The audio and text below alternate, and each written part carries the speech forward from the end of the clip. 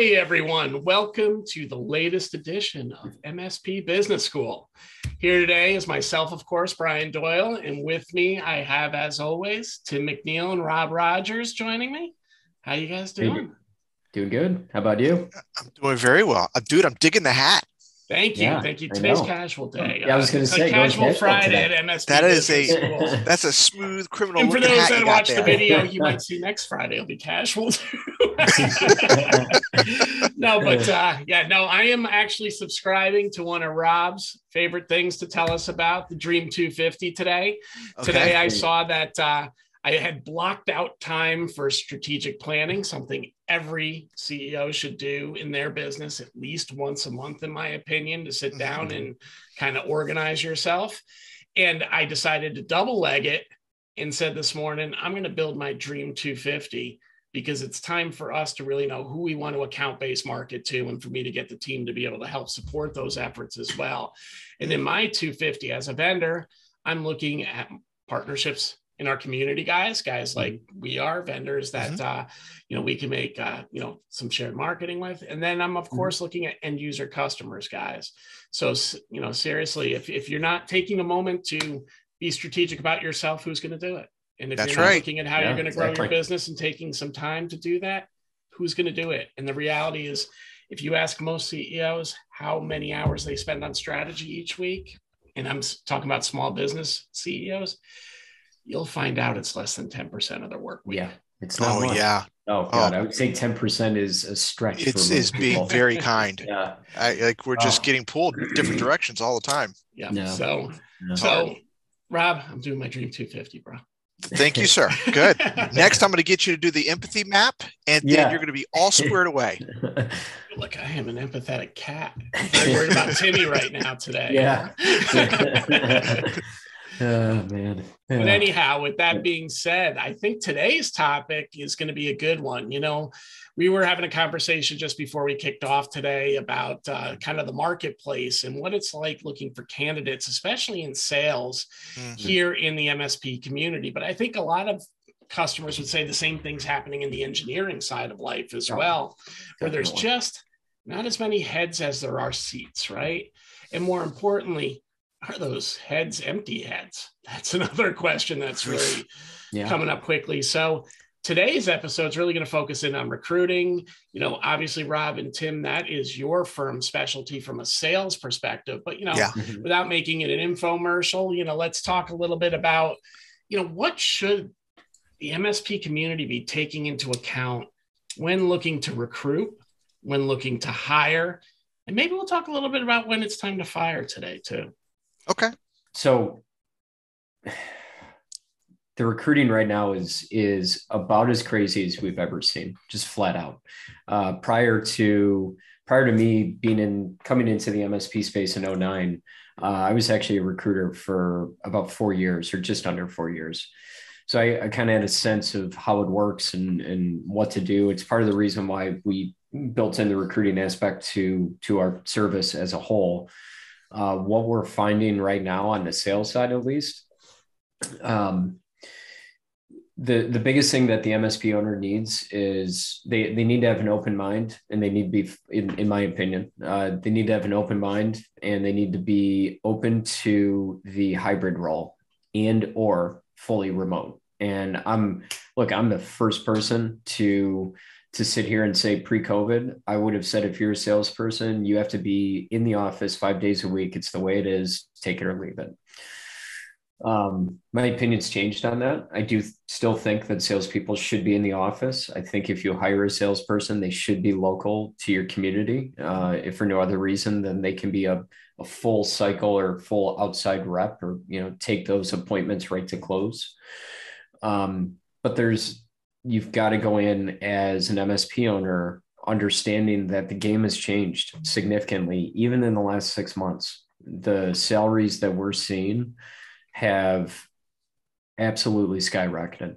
Depending on where you are in the country, a base salary has gone up $5,000 to $10,000 in the last 6 to 12 months for a salesperson. And And that's not getting you the same quality of rep that you used to get for that extra money too. Say that would be short money if you knew you're getting quality, but that's not always the case. Yeah. It's a weird world right now. Just have a plan, be flexible, but also know that the quality when somebody like a Hobby Lobby is saying that they're going to pay somebody $19 an hour as just a walking in the door rate, things are getting a little crazy. So you just be conscious of that. And what used to work even 6 to 12 months ago as a sales ad through Indeed or Zip, that don't fly anymore. It's amazing how fast things are changing right in front of us. You said something, Tim, that kind of resonated with me too. Before COVID, you would have said everybody had to be in the office. But I think one of the things that we definitely learned is salespeople are metric measured, right? It's how many calls, how many emails, how many conversions become sales, right? Or opportunities, how many quotes then become sales. Oh, yeah.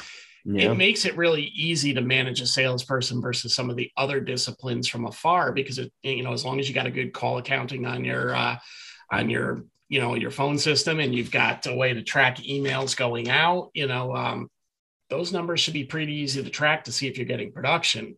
Yeah. I think the question then becomes, are you finding a human being that can actually manage their day and be effective? Yeah. It's the hardest thing is to, get the prospecting side of a rep going, right? Because it's the least fun part of the job. Right? You're talking to 100 people and 95% of them are going to tell you to go pound sand. So it gets old after a while, right? So it's hard to get that motivation going day in and day out. And what Timmy and I found, historically was you got to have them on site with you in the cubicle next to you so you guys can riff back and forth and have that banter and have that fun. So that was like when we always used to say you had to have the rep in the office, it was for that piece of it. Yes. But now with the, teams just getting so good, you can find other ways to, get that banter going back and forth with the gifts and all this, all the other stuff that you do throughout the day with each other.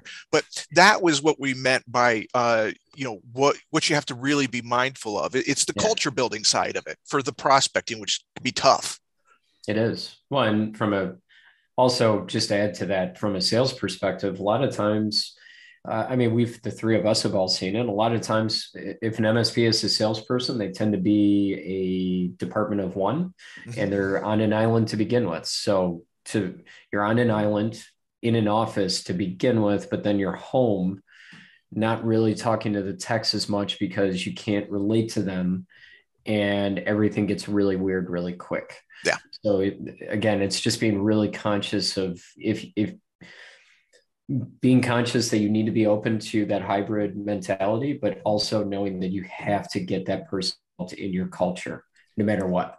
That's interesting, guys, because it makes me think back to when I was a sales rep at first. I worked in a true bullpen environment. We were down in a sales office outside of our headquarters. It was 15, and I don't mean this in any way, except it was literally 15 guys and one woman. So it definitely had a locker room kind of mentality going on. But the one thing it was a supportive environment. Everybody was hearing everybody's calls. And as much as we love to, give each other a little bit of angst all the time when it came to things, trying to be correct about it here. The reality is, when somebody would take a call and you would see the effort was be putting in and you thought you had them on the hook and you just couldn't reel them in, instead of getting your chops busted, usually you got support. Dude, thought you really had that one, man. Where did, hey, play it back for me. Where do you think you lost it? That kind of thing. And that's irreplaceable. So if I'm hearing you guys correctly, you're already there. Why do you exist? Because there are so many single guys on the island as sales reps. And you provide that peer group, but managers, I think, inside those offices who do tend to talk to their techs all day long because there's always fires to be put out. You got to maybe look at how to establish a cadence with a salesperson and prop them up too, right? Because those things can be invaluable. There were plenty of times that I was at the end of my rope making cold calls and just having somebody jump in and go, dude, thought you had them. Man, it just made you, okay, I'm not in it alone, or I've been there, dude. Yeah. He's Yeah, that guy. Oh, I tried calling him. Yeah, that's a tough nut, you know? Yeah. Yep. It's true. It's true. Yeah, I'll tell you though, one of the things that Timmy and I have found in this recruiting, it's like the pandemic, right? But it's for recruiting. It's big. It's once in a century. It feels like the scarcity of reps out there, and it's nuts. But one of the things that we're really finding out is because reps are controlling the narrative so well now for where they're going to go, culture, the reps are asking about the culture way sooner in the interview process. And if you don't have your culture elevator pitch down when you're talking to this potential rep, you're behind the eight ball. Yeah. Right. You better have a clear understanding of your culture and how you can talk to the rep about it. It's big now. People want better, and they're demanding it, and they're getting it. Yep. No. Yeah, it's to that point. I mean, and I'm sure, and granted, we don't really venture into the tech world. We've had clients tell us similar things on the tech side, but from a sales aspect, I can tell you that we've had a couple of salespeople walk away because they didn't feel like it was the right environment for them. Yep. And that, I promise you, we have never run into that up until the last couple months, like ever. It's never been a serious talking point. Yeah. It's usually a bit of a bragging session during the interview process from the owner of the MSP telling the candidate how great it is and, you know, how great their company is, how great the office is.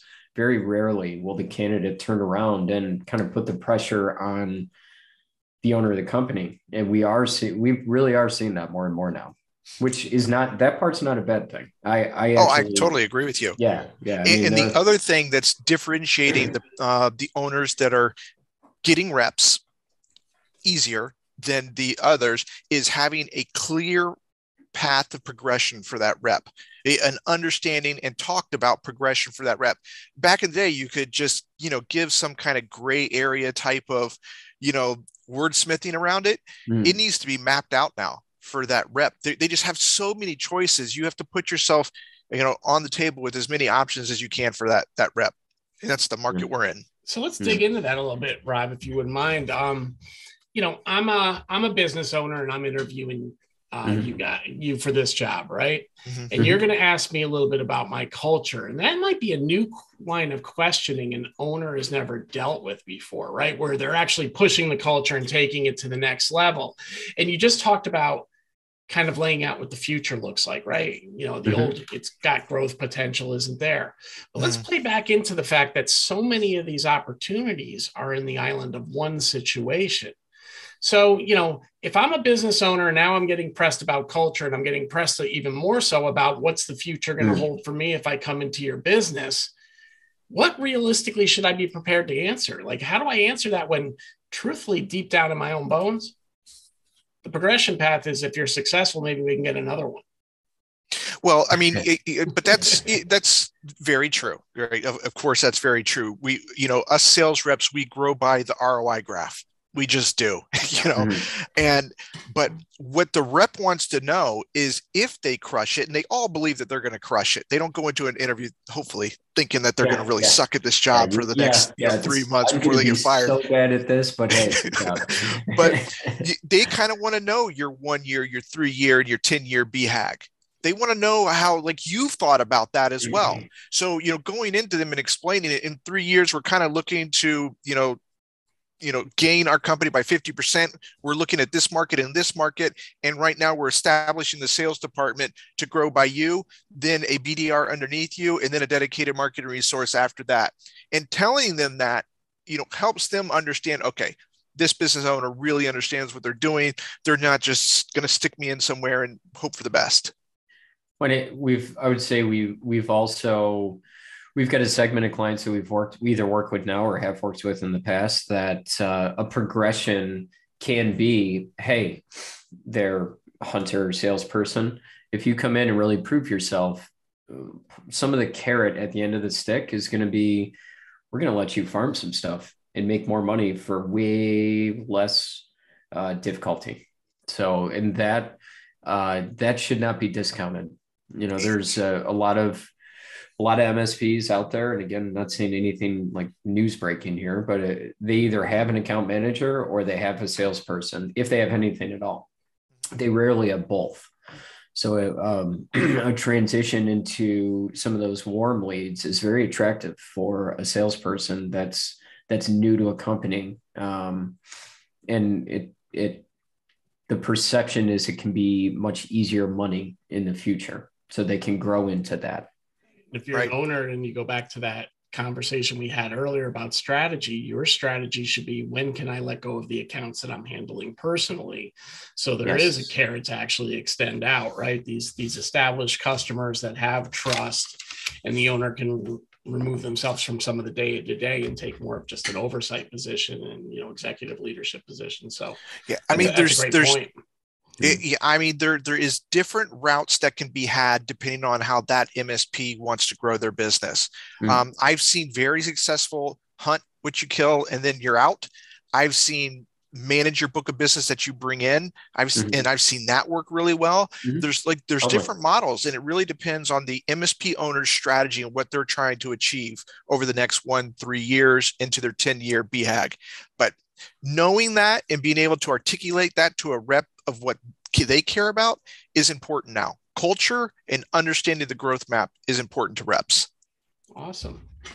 All right. So, we're now talking a little bit about the interview. The culture question's been put on the table. We're starting to get a feel for it, right? And I think the reality is a lot of sales positions are won in that conference room, right? I always say the best sale that sometimes a sales rep unfortunately makes is the one to get the job. So I'm that owner that is now feeling good, feeling groovy about what's happening on the other side of the table. What are your guys' thoughts about how we can get some truth in lending, right? How do we verify that this person's really got the goods? Because, we can fall in love quick. Yeah, it's easy to, a good salesperson should always be able to sell themselves better than anything else, right? So it is, I can tell you that, one of the things that we've done internally, and I would recommend anybody, whether it's a tech salesperson, doesn't matter. Make sure you're having some sort of DISC assessment or some sort of personality profile to learn about how this person communicates. There are a ton of sales assessments out there that really measure quite well whether somebody is a hunter or a farmer, or a hunter, cold caller, full sales cycle, or more of an account manager. If you're going down a salesperson route, make sure that you have one of those. That will speak volumes. It's nearly impossible to beat any of these tests, right? A lot of them are set up so if somebody's trying to beat the test, it actually flags it. So having some sort of sales assessment mixed into the recruiting phase, I'd say, is pretty important to validate your feelings when you're talking to somebody that you think could be really good. And on my side, I would say a couple things. One, they have to have had previous service-related big ticket sales, right? You can't go from the mall kiosk selling phones to selling MSP services. You can, but you're taking a risk. So whenever we're looking at a candidate, we're looking like, how can I mitigate my risk of a bad decision? So that's what we're trying to do. So we look at how many jobs that they had where it's only 1 year, 1 year and a half, 1 year. We're looking for, in their near future, they've had one job where they've killed it. Sales, you have a lot of misfires in sales, in jobs, right? But they had to have shown somewhere that they really killed it, and that needs to be verified. Yeah. The number one thing that we see wrong all the time is the owner doesn't verify what the rep says. Oh, yeah. Right. Yeah. They run out of time. They're like, well, he really did. He did a great job. I really have a good feeling about this one. Yeah. It's going to be different this time. It's going to be, that's the number. It's as important as the background check, and the drug screen that you're going to do. But it's super important. They have to have previous experience selling a big ticket service related item. They have to know how to talk about big money. And if they can't do that, then you're taking a risk. You are. Right. If they're going to buy that Tesla, they'll analyze it for the next 3 months before hiring and verify they're going to get everything they want out of it. But when it comes to a sales rep, we don't even do the, the employee check verification check call to make sure the time's right. Right. You kind of hit on a couple things there too, in your points, Rob. One of the bigger ones was, where do these people come from? Right. They definitely don't come from the mall kiosk. I've definitely seen myself, if somebody's had retail sales experience and that's all they've had, you almost got to chuck them out because that's the customer coming to them. Right. Exactly. When you look at technology sales and you see SaaS, software sales too, you've got to ask, hey, what's your mode? Was it inbound or outbound when you were doing it? Because many larger SaaS firms, they're not hunting for their customers. Their customers are finding them, and it's being transferred to a specialist to do it. But let's get outside tech. Let's say you can't find that guy or girl that's 100% on the money in your marketplace at the rate you're willing to buy today. What are some of the other verticals you can choose from? I know, at least in one point in time, I used to look at people that were selling intangible goods, meaning selling something that you couldn't hold in your hand, that you couldn't truly feel. Because a lot of what we do is that, right? So your insurance agents, your financial planners who are leaving that industry, those kind of people that you really couldn't feel the product. It was there, you had it, but either it worked for you or it didn't, and go from there. So I don't know if you have any thoughts on that. Maybe Tim, start with you. Yeah. So we've, on average, I would say a salesperson that's in the B2C world doesn't generally translate very well to the MSP space. That said, we manage or have managed people that come specifically from the insurance industries or financial planning. I think, if somebody can be at a place like I'll just throw out Northwestern Mutual because I worked there for 10 months and it was a dumpster fire, but whatever. If somebody can be at a place like a Northwestern for, let's say, 18 to 24 months or more, stands a reason that they're probably a good candidate for a number of reasons. That's a straight commission job, right? If somebody's willing to go straight commission and make it work for 18 to 24 months, they're doing something right. And they probably want more of the stability of the base salary just to be able to know that they're going to put food on the table next week. So there's definitely those can be really good people to talk to based on how long they've been in that industry. Another one that we like to pick on is, and not in a bad way, but enterprise rent-a-car. I was just about to ask about that. Technically, there's a lot of farming at Enterprise, but Enterprise does two things extremely well. They've got some of the best sales training, year over year ranked top sales training. And depending on where you are and how you rise up in the ranks, there is very much a hunting side of that, where you're trying to bring in small and mid-sized businesses that travel often. So Enterprise has always been on our radar. Like if somebody can be at Enterprise for be your own boss too. Yeah. Yep. No, it's hard. That's a hard one. If you can be there for more than a year and you got promoted from, they call it junior or whatever it is, then you know how to do the groundwork in your job. If you can make it through copier sales for more than 1 year at the same company, you can do the groundwork, right? And the ground and pound is the hardest part of this job. It just is. It gets hard picking up the phone again and again and again. If you don't have the mindset for it, the phone can start to be really heavy.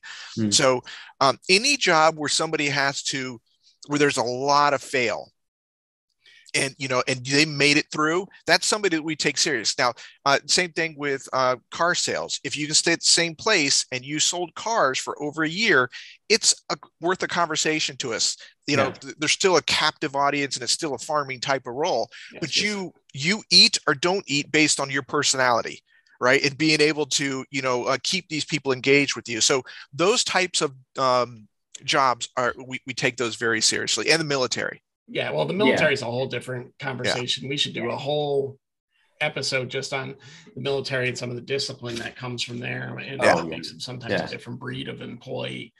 Another place, just, to kind of throw out that training and just to kind of close out this segment with that, ADP too, the payroll. Yep. ADP is like a 6-month training company. Yeah. You're selling an intangible, and there's a whole lot of know when it comes to payroll. Yeah, like we forgot to mention that one. That's right up there at the top of our list. Yeah. ADP, Paychex. ADP is better known for their training. Paychex is good as well. Both they tend to be stronger candidates. And the good thing about that world in the MSP space is the sales cycle really kind of mirrors each other. So that if somebody's been there for 18 to 24 months or more, they dug through the trenches and they came out on the other side, and now they're just looking for something else more times than not. And they do not let stragglers stay there. Correct. So if you find somebody that has longevity at one of those companies, it's usually worth the conversation. So we're getting near the end of our time here. So let's table this. And I think we need to set up an episode for just plans and offers too, right? Because that's a big part of it. But maybe we can just close out with, when's the right time to step away from a candidate too, right? There's the obvious signs. Guy has no skills, there's no karma, there's no culture mix right away. You're going to back off. But let's say you're going down the road with this prospect. You feel good about them, but there's something gnawing at your belly. What are some of the things that are signs that tell you to walk away from a client or a candidate as well? You first, Timmy? Yeah. So look, there's a lot that I could say to that. What I would, to sum it up, if you're looking for a salesperson, one of the things that I'd recommend is having anywhere from 3 to 4, maybe even 5 interviews and an assessment somewhere in there as well, for the reason that you're asking a lot of redundant questions, right? So if you get that candidate that you kind of have just raising that red flag for whatever reason, you want to kind of ask layered questions over multiple interviews, but kind of phrase them in different ways. You're looking for the consistent answers. It's when you ask the same question in different words and the people start giving you different answers. That's when, that's a pretty much immediate walk away. Also look, the biggest thing that we run into as far as red flags with the clients that we're dealing with is they just don't think that they'll fit well in their company. And if that's the case, like you've got to take a hard look as an MSP owner, again, knowing that a lot of times it's an island of one as a salesperson. Can this person mesh with your team? You don't want a tech as a salesperson, but you need somebody who can be outgoing, assertive to the tech team, not back down from them, but not be aggressive. All at the same time doing their job, right? So it's very much about the culture aspect. So if they don't fit your culture, run. Yeah, it's just a bad hire. I would say here's mine, and I'll give away some of my secret sauce. So I ask a bloody nose question. Yeah. And every time, if they fail this question, they're out with me. So we're doing the interview. We're 3/4 the way through the interview. It's going well. I kind of change it up at that point, and I say, you have a great career. You've done fantastic in your previous job. What you did at ABC company was really commendable. Congratulations. I just don't think that your experience is going to translate here with our company and what we're doing. And then I stop and see what they're going to do. If they ask me about my training, they fail. If they say, you know what, I can understand where you're coming from, but when I was back at this company, I didn't know that product either, but I was able to, if they handle the objection in a natural way, I hear where you're coming from, Rob. However, and go back to their resume and refute that objection, they handle the objection. You've got a natural person who knows how to handle an objection in an appropriate way. So it doesn't matter what the product is. That's somebody to take very seriously. I always ask the bloody nose question. That's awesome. Yeah. And just know that as an MSP owner, if you're looking to hire that salesperson, they are going to be a different personality than you. You do not want somebody that has your personality, generally speaking, because most MSP owners have a tech background. Just make sure when you're looking for that salesperson that you don't, if you're looking at, just go back to a DISC profile, you don't want somebody to be necessarily, you don't want somebody to be a high S, high C as a salesperson. Yeah. So just be conscious of that when you're talking to candidates. Right. And I don't mean to really give them a bloody nose. It's a figure of speech, everybody, just in case that wasn't clear. I'd like to see some bare knuckles in the interview. John's jumping over the table. That's not good. Well, fellas, we're coming up to the end of our time here. I want to thank you both for being, this is a good one. And it's, so on topic with everything that's going on out there. Any closing thoughts before we break away, fellas? I have really none. I mean, I think you guys hit some of the biggest hot buttons that were out there for people. And I think, hopefully if you're a CEO of an MSP firm and you're listening to this today, you're going to take away some new things you can integrate into your interview process. At the bare minimum, you got the bloody nose question now. That's right. 3 to 5 interviews, give them some sort of personality assessment to understand their communication, ask that tough question. And make sure that you do those, the follow-up, right? Your background check and call up and find out about their resume. You got to do it. The background check is a big one. Make sure you do that. It is. And that's the one that they never do, right? Because they just run out of time. Yeah. So kind of like us today with this podcast, we're running out of time here. I see what you did there. You see what I did there? Okay. All right, fellas, take care. All the best to you. This podcast will be up on mspbusinessschool.com and anywhere that you get your podcasts. And once again, as always, fellas, I appreciate it. Take care. YouTube too.